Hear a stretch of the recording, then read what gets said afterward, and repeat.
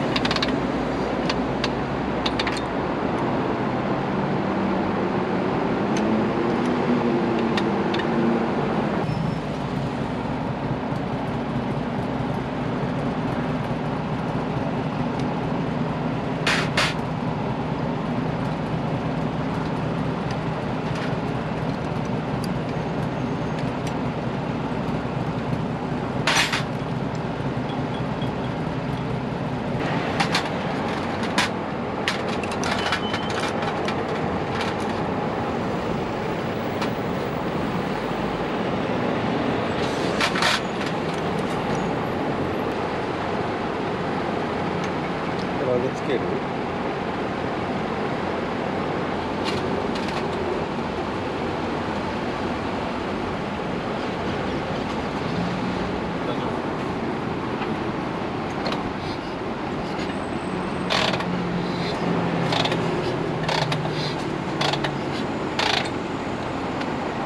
変わんないってことかな。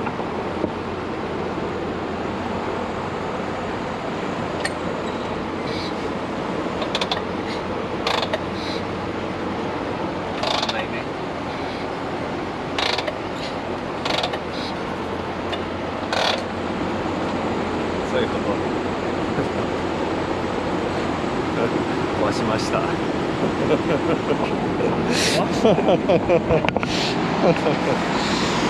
や曲がってんだやっぱ。Ride the Shovelhead. 曲がってんじゃん、例えばね、もうこれ家庭だけど曲がってたとするじゃん、じゃあ何がぶつかったの？そっか。壊れるタイミング、ぶつかるタイミングによって何がぶつかるかも違うんだよね。嫌なのはピストンとバルブなんだけど、そこまでじゃないと思う。逃げがそこまでリフトするやつじゃない。ただタイミングによるの。大体バルブとバルブだったりするけど、すげえ回してジャンプしちゃったらバルブとピストンとかになる。レースとかでね。でバルブとバルブだったらギュッて曲がって、まあ、こっちか、オーバーラップで、まあいろんな曲がり方曲がって、でこの叩かれまくんじゃん、なんていうのかな、こう遊びっていうかさ、もっと行きたいのに行けないってなったりするじゃん。それで例えばロッカーにそのしわ寄せが出たり、プッシュロッドにしわ寄せが出たり、あとタペットとカムにも出るんですよ。あとカムベアリングとか、導弁系でしょ。バルブトレーンのその関連するところ全部見直す必要がある。つぶさにすごい分かりにくいのよ。分かりにくいけど確実にそこの曲がったところとかダメージがあったところに痕跡が残るんで、それを全部直さないといけない。それが最低限ミニマムの修理。それプラス、ヒートにその原因が起因するとしたら、合わせに痕跡も出てるんで、色が変わってるんだよな。ガスケットのさ S が色が変わって、接触してたところ接触してないところっていうのが必ずなるんですよ。面検して組んであるけどさ、全面検したじゃん。そうだよね。それでもなるんだよ。そういうのを見ると、じゃあこうヒットさせてないけどなーっていうのも変わると思うよ。そうね。空冷だから。まあ止まる止まんないだけじゃないもんね、ヒートがね。止まってなくても止まったらもう熱は上がるじゃん。かなり末期のヒートそう、だな。あとメカノイズが出るとかっていうのはそういうことなんだよ。だからデリケートはデリケートなんだ。空冷はさ走らせないといけないじゃん、でその走らせ方もさ、いろいろあるわけじゃん、負荷が強い乗り方もあれば、負荷が抜けた、冷やすような走り方もあるわけじゃん、それが全部ライダーに託されちゃってるわけで、メカ的に問題がない場合はね、メカ的に問題がある場合は誰が乗せても走ってもトラブル出ちゃうっていうのはあるかもしれないけど、メカが問題なければ乗り方で冷えたりオーバーヒートしたり、いろいろ変わるわけじゃん、あとは外気温とかね、走らせる環境とかね、夏だから起きるわけじゃなくて、今まだ初夏っていうか、春の終わりっていうか、そういう時期じゃん、まあ夏だけどなもう夏だよ。もう夏だよね6月はね25度超えんだもん。ヒートなんだな。まあじゃあそうすると結局バルブが曲がってたとしても一回全部ばらさなきゃいけないところか。この間は全バラしたね、でクランクまでバラバラにして、あっという間に組み立て直したけど、1日で。影響はあれはどうだった？何もなかった。大丈夫だったんだ。ただそうすると安心、そうだね、できるんだよね、組む側も、収める側も。見ないっていうのが、謎の腰上だけだっていう謎の決めつけは見えないわけよ、バルブが曲がったから、例えばね、バルブが焼き付いたから、バルブを変えました、っていう言い方しちゃったら、ああそうなんだってお客さんが思っちゃうじゃないですか、でもこっちは本当は技術者だから、原因をお客さんからしたら、原因は何なんですかとか、治ってくれればいいんですって、なるべく安くとかさなんかいろいろ言われるわけじゃん原因をつかむのは、どこまでダメージ受けてるかつかむのはこっちの仕事だと思うし、まあそれを見極めるためには結構なところまで分解しないとなかなか見極められないけど、破片がある場合だよ、要はさ。それはちょっと怖いね。そう、ポンプとかブリーザーバルブとか、そういうところにまでダメージがいくから、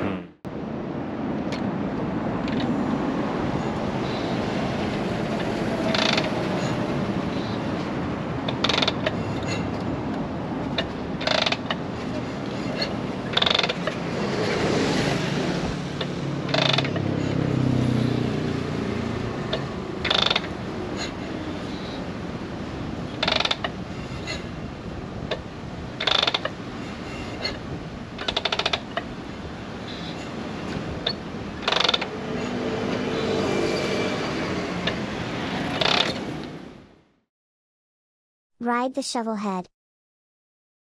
何回か更新してる動画でなんかキック変なんだよねみたいな話をお友達としてるシーンが紛れ込んでたりするんだけど、で結局もうこれダメだな、おかしいなと思ってラベちゃんに電話して無理やりお店持ってきて見てって話をしたんだけど、まあ結論から言うと多分エンジンなんか壊れてるよっていう感じで、ただまだ開けてはいないので何が原因っていうのは分かってないんだけど、まあバルブじゃないかな、バルブ周り、バルブが曲がったとかそんな感じのトラブルなんじゃないのって話になってて、まあ、それ確認するためにこの間持ってきた時にプッシュロッド4本外してキック踏んだんだけど、まあスカスカというか圧縮かかんない状態、こんなんありえないんだけど、なのでまあバルブでほぼ確定かなっていう状態なんで、しばらく僕はバイク乗れませんっていうとこかな。まあちょっと仕事の順番でなべちゃんが見てもらえる時にまた開けてもらったら、それは動画で紹介していこうと思ってるんで、ちょっとお待ちくさい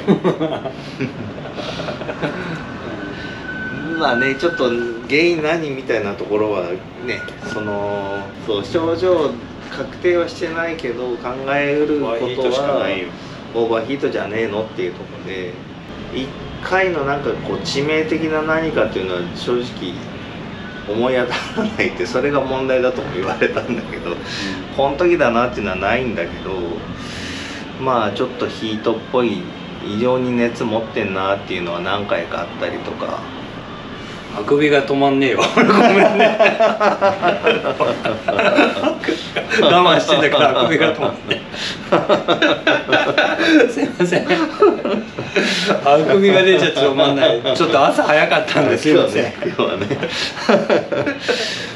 まあまあちょっと細かいのは開けた時にまた話はしてっていう感じだけど、まあ、これからちょうど暑くなるんで皆さんオーバーヒートご注意くださいっていうのは、そうだね、僕の身をもってのアドバイスというか、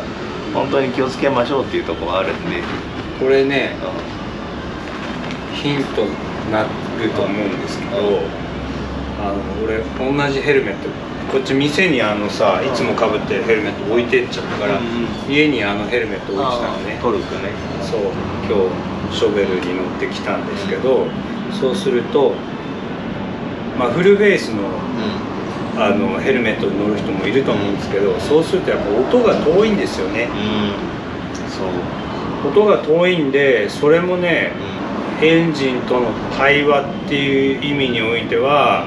ちょっとマイナスに働いちゃうのかなって思うんですよ。実感した、ハーフのかぶった時にエンジンの音がすげえよく聞こえるっていうのを実感したんだよね。そういった耳が出てないタイプのヘルメットだとエンジンからのこう情報が、熱はもちろん感じると思うんだけど、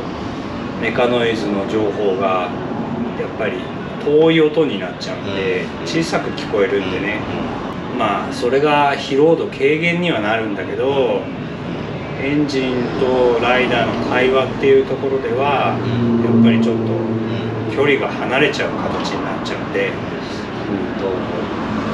よっぽど注意しないと傷みやすいんじゃないかなと思ったんですけどね。そうだね、それは本当に。あとはね、さっき走って、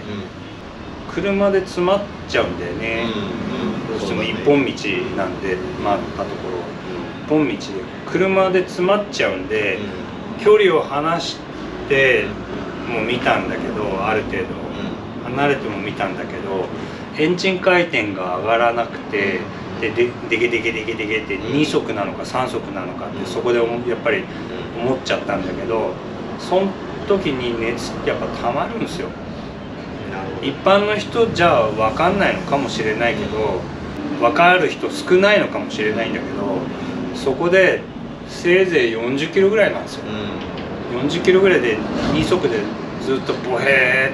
ーデキって走ってるだけなんだけど、全然冷える感じがないんですよ。その後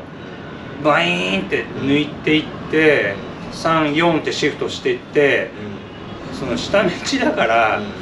せいぜい4に入って加速し続けるなんて、巡航し続ける、加速し続けるなんて言ったら、まあなかなかのスピード出ちゃうしそんなこうキープできるってないんだけど、でもそれでもそうやってやった方が冷える感じはあるんですよ。ああ、そうなんだ。そう。なんか俺はだって人間が涼しいって思うんだからまあそうだね。そうかそうか。違う？あっちなーって思って40キロでさ、デケってやってんのとさ、3速で2000後半とか3000回転ぐらいまでブーンって引っ張ってさ、車速上げてったらライダーは涼しいって思うでしょ。それがやっぱり走行風なわけじゃん。それがエンジンにも行くわけだから、そういう感覚っていうのがあるかないかなんじゃないかなと思うんですよね。勝手な判断でもう汗だくになりながらデケってやってて、いやー暑いっすねーとかっつって、いやエンジン回転を抑えてるんでだって、そうかそうだな。なんか感覚としてやっぱ回転を抑えてれば低速でもそんなに熱持たねえ4速で2000ならいいんじゃない？わかります？まあそれスピードがね出てるわけでしょ、だから風受けてるってことだもんな。そう。ridetheshovelhead。初めてショベルに乗るのですが、意外とネットでも情報がない古いハーレーに乗る場合のバイク保険について動画にしていただけると結構参考になる人がいると思うので、ぜひお願いします。これ何を指してるのかちょっと分かんないけど、多分俺のあれでいくとロードサービスとかそのとかのこと聞いてんじゃねえかなって気はしたんだけど、保険の内容は別にさどうでもいいというかさ、本人次第じゃない、保証なんていうかさ、まあ、車両保険的な話なのかロードサービス的な話なのかっていうのかなとは思ったんだけど、じゃあ答えて。どうか、まあ俺が入ってる保険は一応ロードサービスはついていて、マックス100キロまでだったかな。それもまあちょっと保険会社によってなんか提携の整備工場までとか一番近くのとこまでとかいろいろあるんで、そこはよく調べて聞いてもらった方が、保険会社にね聞いてもらった方が早いと思うんだよね。そうですね。でロードサービスだけに特化した、バイク保険じゃないね、なんかサービスも今あるみたいなんで、その辺もちょっと、まあ、そこが不安なんであれば検討してもいいのかなと思う。確か盗難保険もそこはやってたと思うんで、まあその辺が心配なところかなと思うので、ちょっとそこ見てくださいっていう感じ。